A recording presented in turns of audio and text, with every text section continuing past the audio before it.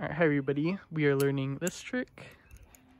It's called the infinity ladder. Sorry, I can't really get the whole thing in there because I'm using my phone horizontally. It is, I don't know, it's kind of in the trend right now, so it's a good trick to learn. Okay, anyways, not gonna ramble this time. So what I do is I start from the open position, or yeah, like this. Or like all of your fingers are basically just going to be on the safe handle here.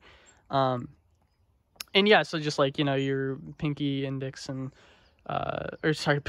pinky, ring finger, and middle finger on just kind of roll or curled over the safe handle like this. And so what this allows you to do is you're going to kind of just release the bite handle outwards like this. And it allows you to just kind of, yeah, just release it and then roll it back, I guess. You kind of have to do that for it to work. But anyways, okay.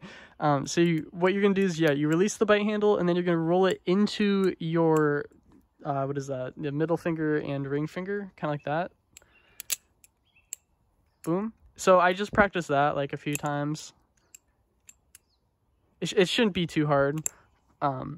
But anyways, yeah, once you get to this point, you're just going to kind of press on the safe handle a little bit with your middle finger until it kind of rolls up to this point. And then you're going to swap the handle with your index finger and middle finger like this. And once it kind of rolls over a little more, you're just going to kind of use your thumb to push it, or to kind of, you know, get more leverage for it to, you know, to give it more momentum to roll a little bit more. And then you're going to swap it back with your middle and ring finger. So hold on, break down again.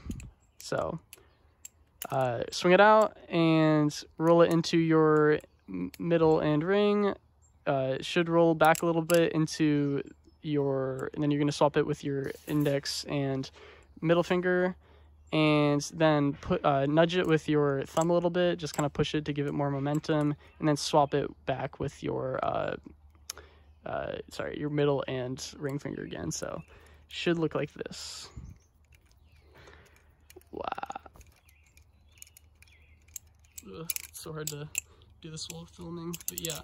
Okay. So yeah, if you just have any like questions, just put them in the comments and I'll try to help you out the best I can. So good luck. Oh yeah, sorry, one more thing. It does actually work with the blade facing inward, so you can do it this way as well.